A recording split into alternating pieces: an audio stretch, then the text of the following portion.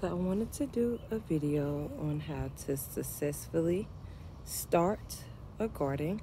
This is maybe my 4th year with gardening, but this is my 1st year really taking my time with it.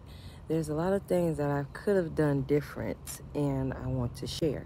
So the main thing I would say that I could have done different was put squash in its own box. Squash grows huge, just as green beans. Green beans grow huge as well. So having it in its own case will do good.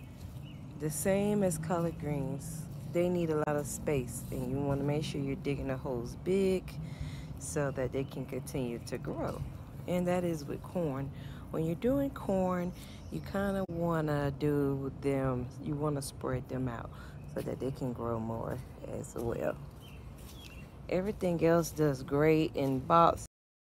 And with watermelon grows a lot. So you want to make sure you have a lot of room. The thing I did with my watermelon, I put these out so that I can keep them separated. And I can keep moving them out so it can kind of stay together. I'm going to put some more blocks to keep it in. But watermelon grows everywhere. That's something to remember. So be prepared to have watermelon all over your yard. Next, I would probably do them in the back. It's great doing bell pepper. Bell pepper grows straight up, so that does well in the ground by itself.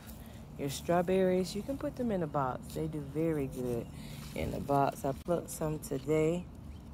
Also, squash does great on fences. This is kind of too close because it's going to grow huge. See how it takes over? This is zucchini, but then that's the squash. I also have sweet potatoes. Sweet potatoes grow a lot too. When you're doing these planter box, you also want to make sure that you're digging huge holes under the ground as well so that they can keep growing.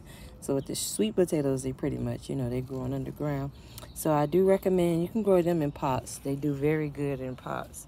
But if you want to do it that way, you can. As so far, these batches together is doing great. It's taking off. I would say with beets, I'm having trouble with my beets with growing. I'm trying to see what's going on. I had it in a pot at first, but I moved it to the ground. It is doing better. And Brussels sprouts. Brussels sprouts do very good in ground, but you want to keep them protected. The bugs seem to love them. I've been putting neem oil. Neem oil does great with them. See, I have a little Brussels sprout growing. But you want to keep the neem oil on there so that it can grow. Also, lemon trees does great in pots, the same as herbs as well. The soil I get from Woodley's. It's a great natural and professional soil that helps really, with your garden growing like crazy.